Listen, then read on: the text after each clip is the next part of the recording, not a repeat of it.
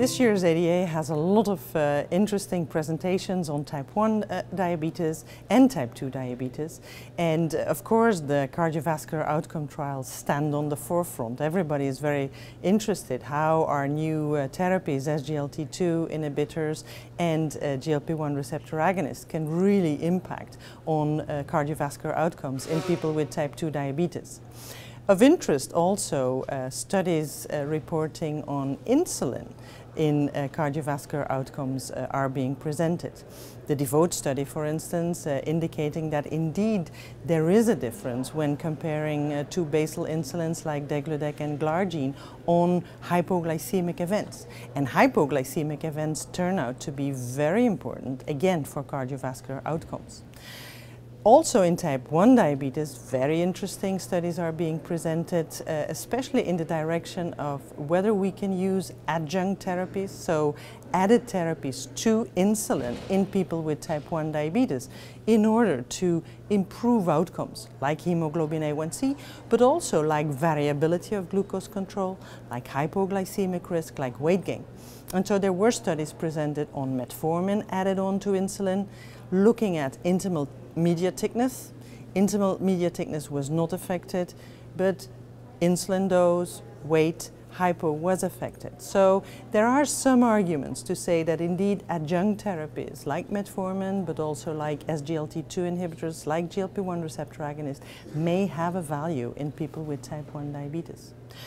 There were also very interesting basic research presentations trying to further elucidate how type 1 diabetes exists, how NASH exists, which is becoming a very prominent feature in the metabolic disease that is type 2 diabetes.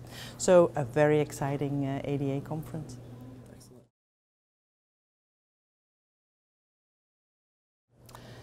EMPA-REG, LEADER and the SUSTAIN-6 trials have really been of a great interest in the last months, in the last years, and they've really made us think about really altering the fate of our type 2 diabetic patients, not only by glucose lowering, but by a holistic approach with agents that do more than just bring down glucose. Because indeed the SGLT2 inhibitors, one of which empagliflozin was studied in EMPA-REG, they bring down glucose, but they also bring down weight, they also have an effect on blood pressure, and so very interesting concepts. GLP-1 receptor agonist, the same, in LEADER and SUSTAIN-6, liraglutide and semaglutide, again agents that not only affect glucose, but also bring down weight, affect blood pressure, and have also other effects, for instance, anti-inflammatory effects.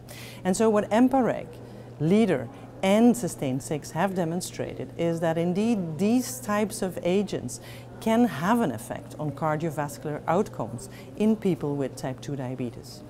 EMPA-REG showed dramatic effects on mortality and also especially on heart failure, whereas the LEADER and the SUSTAIN-6 trials have quite difficult results to interpret because they're a little bit contradicting, although they are both studying a GLP-1 receptor agonist.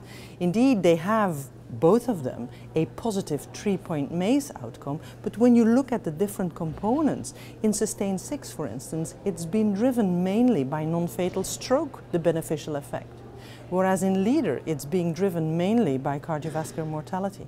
And how to explain this is really the topic of a lot of discussion, and the honest answer is we don't know at present.